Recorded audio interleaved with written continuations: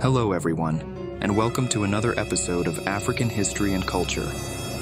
Who do you think invented math, the movement of the sun and moon, medical techniques, and much more? What about the ruins in Zimbabwe being attributed to Europeans, Arabians, and Babylonians? If you don't know the pure, untempered black history, you might think the Europeans or Americans were the ones responsible. However, the reality is astonishingly different. If we start counting the African achievements attributed to other people, the list will never end. We have researched and compiled a list of African achievements to give you an idea of what Africans accomplished while the Greeks, Romans, and other civilizations lived in relative obscurity. But what are these achievements? In this episode, we will reveal the African achievements that Europeans and others have taken credit for. Let's get started. Perhaps this is a tragedy. Only that part of African history remains intact when Europeans visited and colonized Africa. Apart from that, no record of black history exists that hasn't been fabricated, tampered with, or falsified. This is the very reason why most African achievements have been attributed to Europeans. Since no record exists to show a direct link between Africa and these inventions, Europeans have claimed credit for them. However, there is good news. Over time, scholars and anthropologists have developed a deep interest in Africa, partly due to the presence of the Pyramid of Giza in Egypt. They wonder if such a magnificent structure could exist in an African country like Egypt. What if there were more civilizations? This, in turn, raises the question of whether the world truly understands the architectural and technological achievements that Africa may be holding, buried under layers of rock and dust. One such story is the ruins of Great Zimbabwe, attributed to Europeans, Babylonians, Arabians, Phoenicians, and more, except Africans who actually built them. Great Zimbabwe, located in modern-day Zimbabwe, is regarded as a remarkable achievement of African civilization. These impressive ruins were built in the early 12th century and are the largest stone ruins south of the Sahara. Initially, outsiders were credited with building the structures. However, evidence now suggests that the Shona people, who resided in the region at the time, were responsible for constructing the marvelously built stone fortifications. Great Zimbabwe was the center of a flourishing gold trade that spanned across the Indian Ocean. Early European visitors had difficulty accepting that Africans were responsible for constructing such impressive structures and instead attributed their construction to other groups. Portuguese traders in the late 1500s thought the city might be the legendary Queen of Sheba city or the biblical city of Ophir. However, later visitors to the site believed that Phoenicians, Arabs, Egyptians, or even the fabled Christian king Prester John had built Great Zimbabwe. You can see how people were trying to diminish African achievements despite the evidence. Many colonialists maintained their Eurasian hypothesis, attributing the site's ruins to anyone but the historical Shona builders. However, archaeologists like David Randall McIver, Gertrude Catton Thompson, and Roger Summers were among the first to provide evidence that Great Zimbabwe was, in fact, built by the Shona people. Still, the belief in the site's exotic origins persisted among many colonizers. Before we continue further, please let us know if you are enjoying the video. If yes, please like, share, and subscribe to our channel to watch more videos on Black culture, history, and civilization. Let's continue. Something frequently attributed to other people sculptures is the unearthed in Nigeria in the 1940s. The Yoruba people of Africa created remarkable art, including the beautiful Ile-Ife heads, brass and terracotta sculptures found in the city of Ile-Ife in the 10th and 11th centuries. Ile-Ife was a prosperous city, home to the ruler of the Yoruba people. While Benin and Oyo were more dominant cities, Ile-Ife was revered for its art and cultural significance, particularly its sculptures. The lost wax process was used to create bronze castings in a lathe, similar to that used by the ancient Greeks.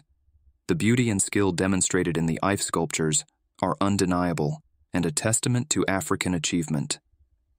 The artists were able to create casts of nearly pure copper, something that the Greeks, Romans, Chinese bronze casters, or even the Italian Renaissance artists couldn't do. Foreigners were likely astounded by the discovery of the Ile sculptures, but many were critical or refused to acknowledge their African origin.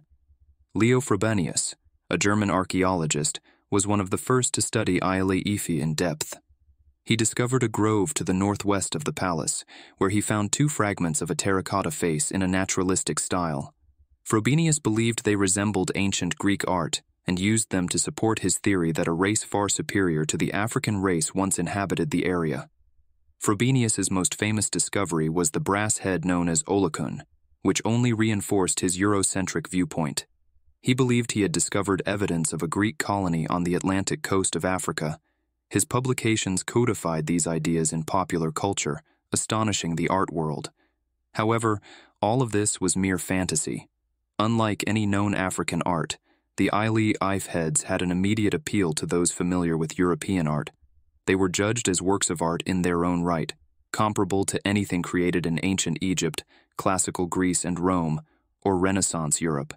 It was assumed that they were made outside of Africa and imported or created in Africa by an artist working in a non-African tradition. The evidence supporting an African origin was largely disregarded.